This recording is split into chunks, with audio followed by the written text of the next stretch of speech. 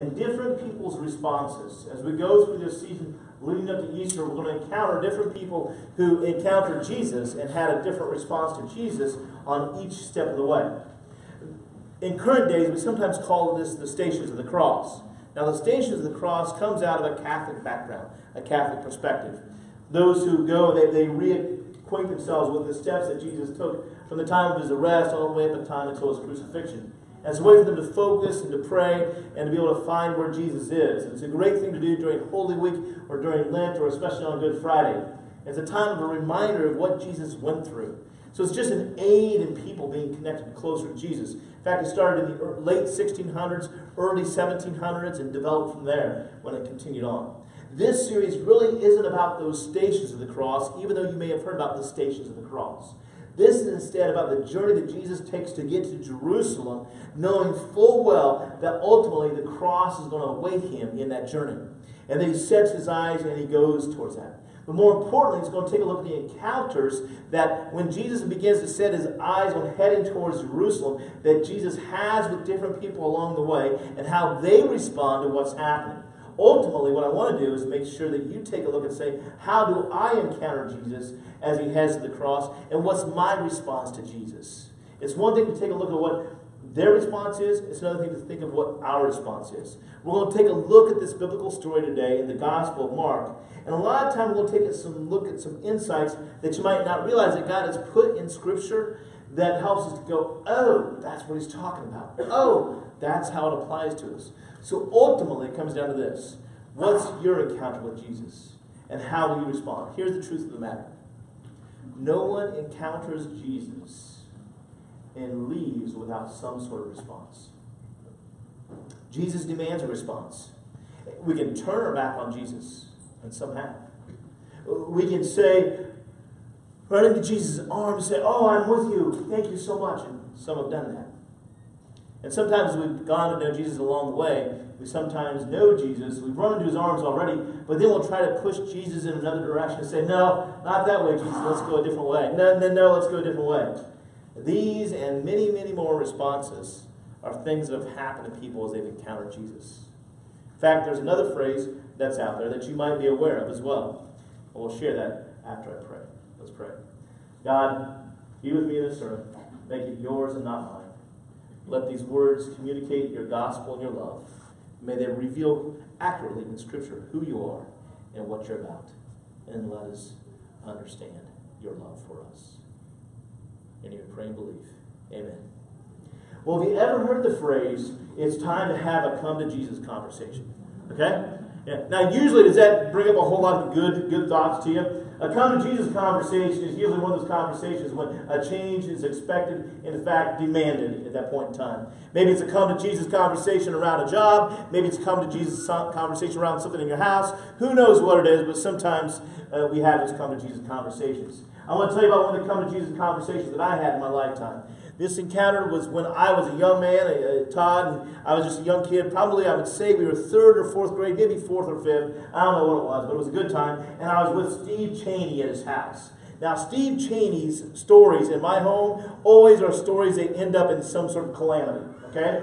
It just happened every time. And I'll tell you this right now, it's done with the greatest of grace because Steve Cheney, God rest his soul, has already passed away, and I had a part of his funeral just a few years ago. He was a dear, dear friend of mine. But we were over at Steve Cheney's house, and I can't remember if it was a snow day or not. All I know is that we were inside playing. So we had to figure out how to play in different ways. And of course, as young boys, we figured out great ways to play. So we played tag. But you can't just play tag, can you? Okay? So you've got to play tag in a different way. So we figured out how to play tag with wiffle ball bats. Okay? You know those big long ones that are yellow and plastic and stuff like that? And they're really like easy to swing and they're kind of soft and light. And so but our whole idea of playing tag was not just to tag each other, but to see how many big welts we could raise with each other. You know what I mean? You know? It was just cool. We were trying to like hit each other as hard as we could, you know? And it was all great fun that we're going to do this. So here we are in Steve Cheney's living room, okay? And we're chasing each other around the house. Steve's mom is around the house somewhere. We don't know where, and she wishes she'd known. But at any rate, she's not there. So we're chasing each other, and all of a sudden, Steve Cheney comes up to the spot right behind this chair, and I know where he is. And I'm thinking, when he comes up, I'm going to nail him so good. And so I'm walking up like this.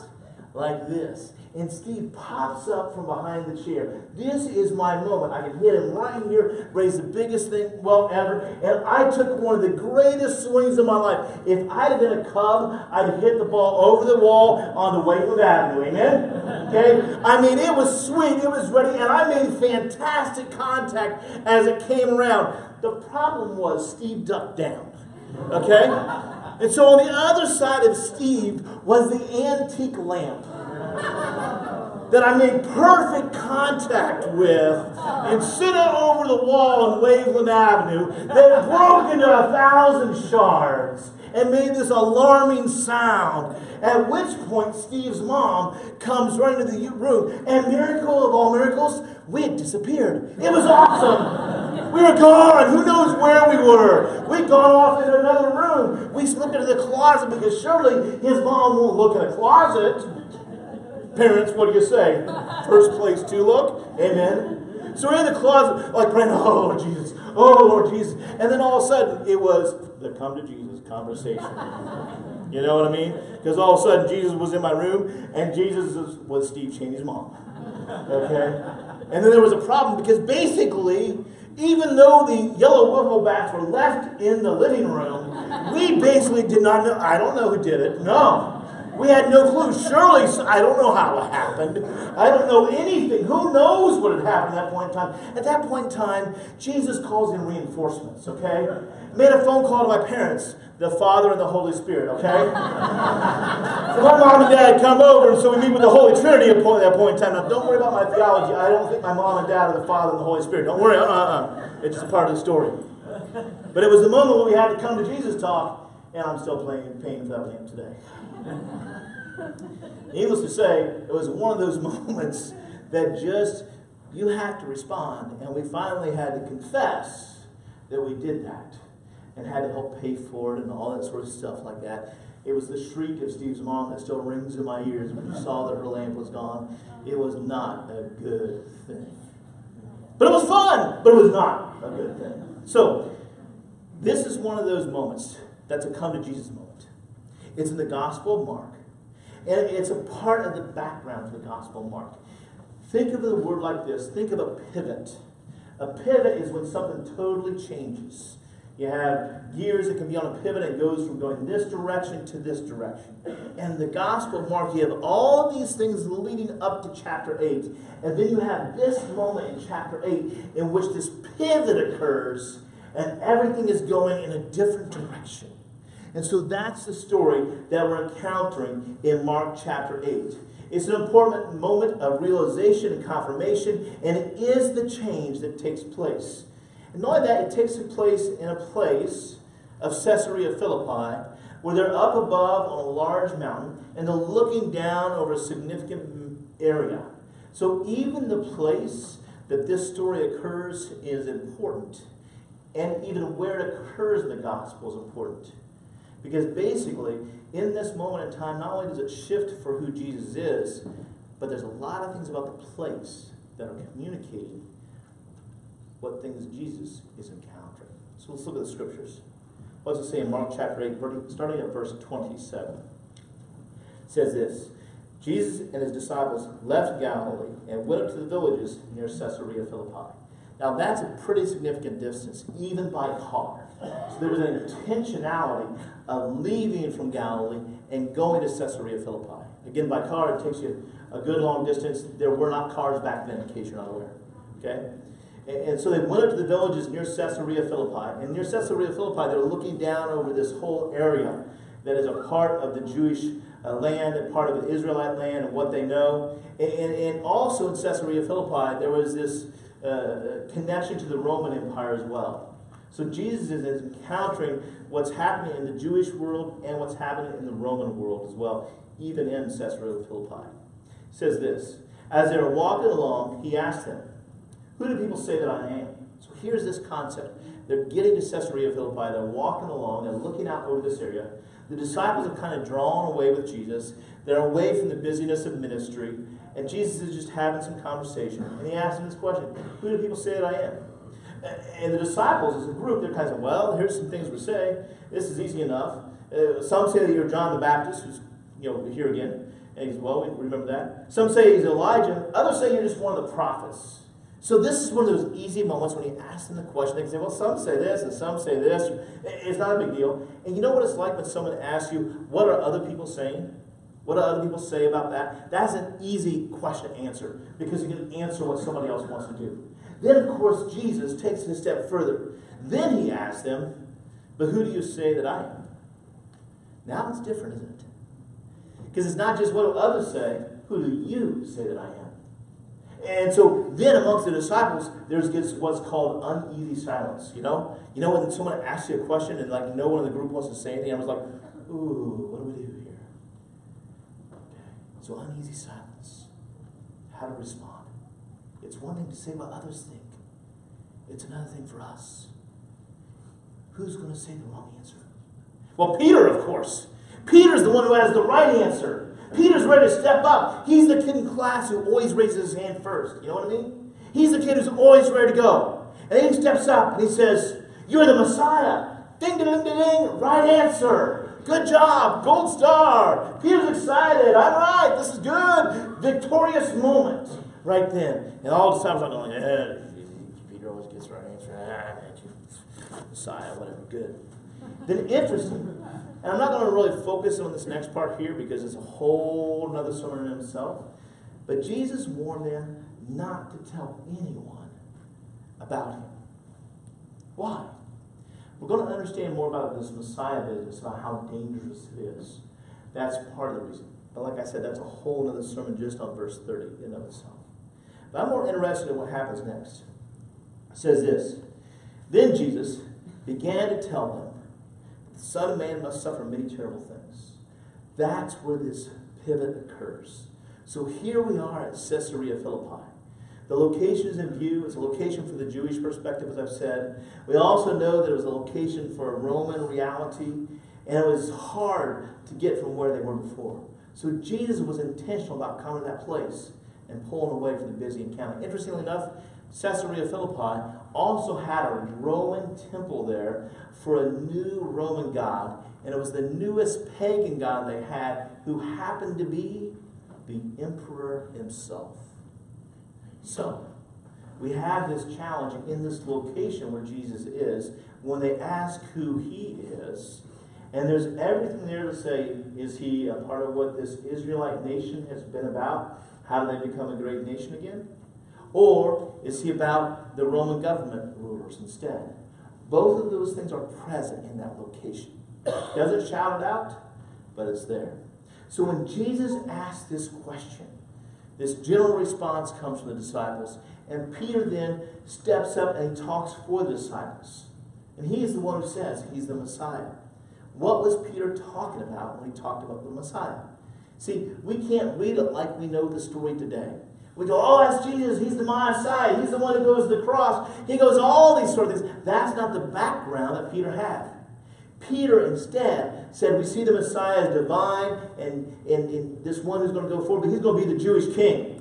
He's going to be the person who restores Israel to their national identity the way that it was. And it was a politically dangerous move. And messiahship was a subversive idea. And the disciples, they had a view for him being the king of Israel. That's what they wanted him to be.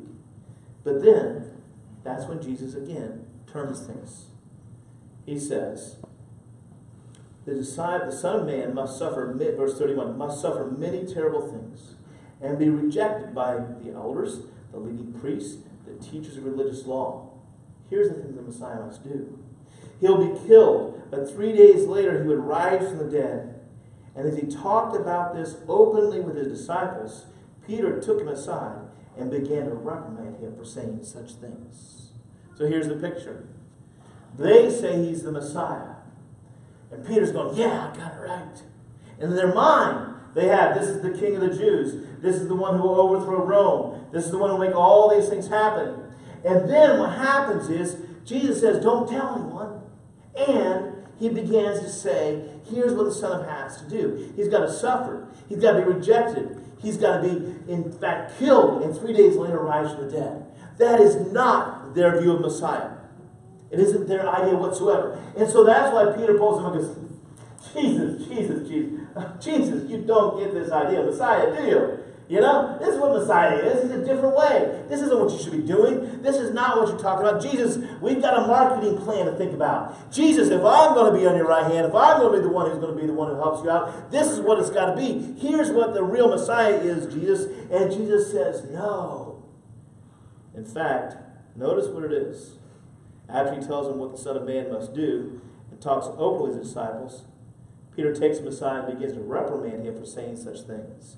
And what's Jesus' response? Jesus' response is that he turns around, looks at his disciples, and then reprimanded Peter. And what's he saying? Get away from me, Satan. He said, you're seeing things merely from a human point of view, not from God's.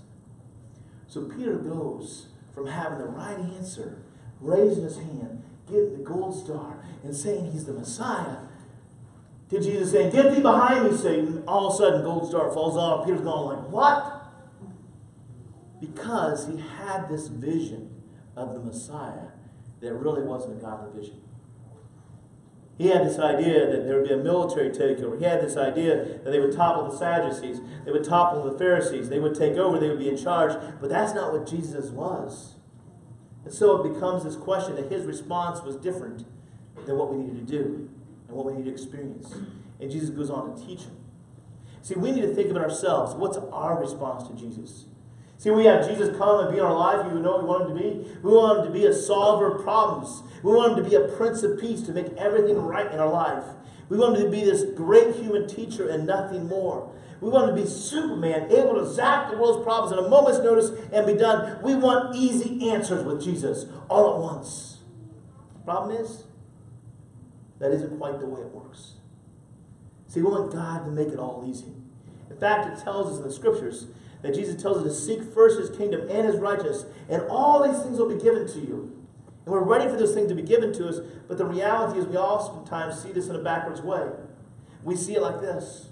We want everything the world has to offer, and then we seek God, and we want Jesus to be second, third, fourth, or 10th in line. We try to make Jesus fit into the world, and the reality is Jesus is the world. Amen? That's the difference. That's the difference. So what's Jesus saying? Jesus turns around and looking at his disciples, he reprimanded Peter, get away from me, Satan, he said. You're seeing this thing merely from a human point of view, not from God's. So the question becomes, what is God's point of view? And it says then in verse 34, then calling the crowd and joined his disciples, he said, and now the crowd was probably, we had 70 more who were more in the area, maybe more than that. But he calls them up to be with the disciples. So he addresses not just Peter, not just the disciples, but everyone else then at that point in time.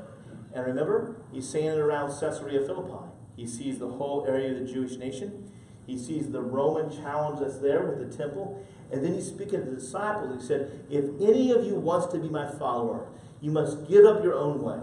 Take up your cross and follow me. If you try to hang on to your life, you'll lose it.